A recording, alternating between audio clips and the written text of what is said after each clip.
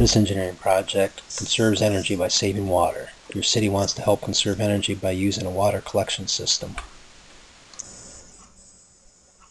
The city will collect the runoff water in a large tank. The water is not drinkable but can be used to wash cars and bikes or for community gardens.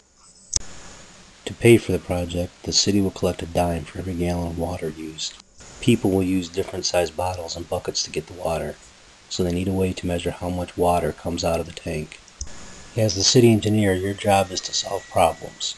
You are confident you can find the best solution by using an engineering process called design thinking. The design thinking process has 7 steps. Understand the problem, explore solutions to the problem, further define solutions for the problem, think of creative ways to solve the problem, test your solutions, refine the solution, and then decide on a final solution. In the first step, we meet with the project leader to learn how the water collection system will be used. We also learn that how to measure 1 gallon of water is a problem. From that, we determine some design considerations. They are low cost, reliability, and a simple design. In the second step of our process, we explore different possibilities.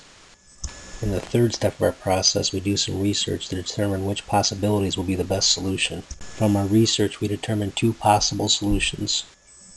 We do some additional research to get more information about the 2 possible solutions. The next step is to think about our possibilities and see if we can come up with a creative solution. We decide the least expensive solution is to use springs similar to those used in the scale.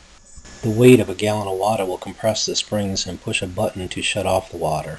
Our next step is to test the design by using a prototype. We'll build our own springs for testing. Engineers create prototype models to test designs under working conditions. Prototyping will help estimate the size of the spring needed. We'll create 4 springs and observe their performance supporting 1 gallon of water. We'll use 3 basic principles of spring design. The heavier the wire, the stronger the spring. The smaller the coil, the stronger the spring. The more active coils, the less load you will have to apply in order to get the spring to move a certain distance. We'll be using a common spring material, music wire with a 0.025 inch diameter. Using pliers, wrap the wire around a wooden dowel or other cylindrical object. The wire will expand slightly larger than the dowel when released, so use a dowel that is smaller than the desired coil size. Remove the dowel and using pliers, bend the ends of the spring into a square-like shape. This will help fasten the spring to a surface. The next step is to test our prototype. To do this, we'll tape the springs to a board into the desktop, and we'll place a full gallon of water on top of the board. It's important the springs do not compress completely under load. You'll be asked why you think this is important on the project assessment. Did the springs perform as expected? If not, experiment with changing the spring characteristics like the coil size and number of coils. By using the prototyping process, we have been able to estimate the design characteristics of the spring and test the design. If our tests were successful, we have a solution for measuring a gallon of water for our water collection system. Fortunately, we know of a world-class spring manufacturer, Wolverine Coil Spring Company. Wolverine reduces the cost of mass-producing springs by designing and building machines to form the springs. A single machine performs a number of operations to create a spring. On a piece of paper, list the operations the machine would need to perform to create a spring and the order of the operations. Submit the list to your instructor.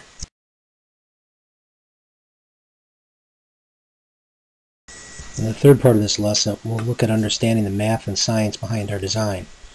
Understanding the math and science of a design helps engineers predict how designs perform under varying conditions. Springs obey Hooke's law, and therefore a spring design will have a predictable and repeatable reaction to forces applied to the spring. Hooke's law states that the force with which a spring pushes back is linearly proportional to the distance from its equilibrium length. We need to find the value of our spring's constant for the spring we designed. Using the values from our prototype model, we can now solve for k. In this example, we'll use 1.25 as the distance the spring compressed. Our calculations show that k equals 1.67 pounds per inch. In other words, for every 1.67 pounds, the spring will compress 1 inch.